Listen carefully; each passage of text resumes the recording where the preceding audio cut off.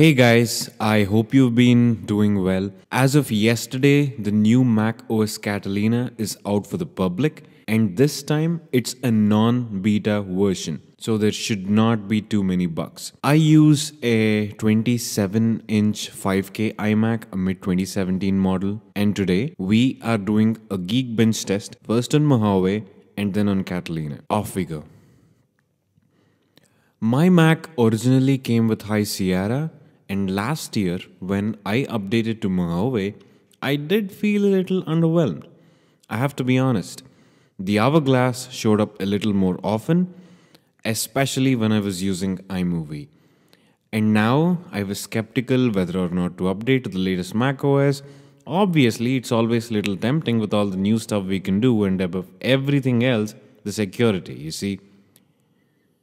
When we don't update to the latest OS, we compromise on the security. So we need to figure out whether we need to skip the update or get an antivirus or get the update anyway.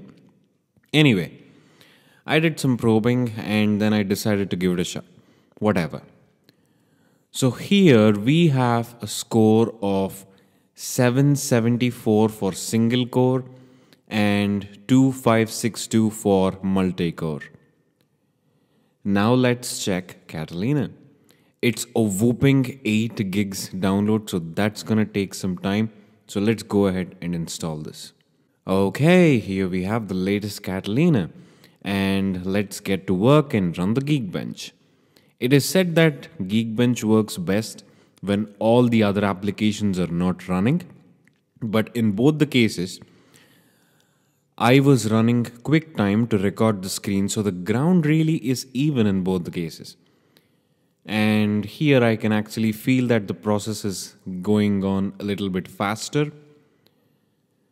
And here we go, we have a score of 886 for single core and 3177 for multi-core. That's a considerable jump for multi and a good jump for single core as well.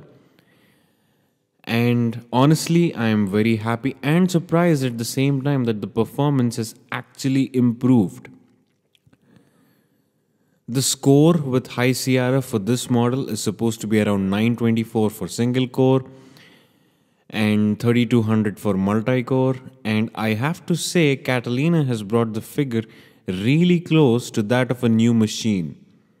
So this is about the Geekbench course. I'm gonna just go ahead and check out some apps opening and closing. Feel free to stick around. What I feel is that the animation time has been reduced and the applications are really snappy. It does feel that they load faster.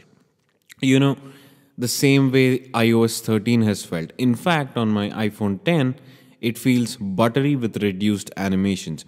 And the scores don't lie either, right?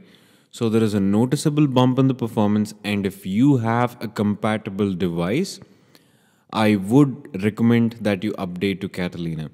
And hey, it is always better to check Reddit for your specific model.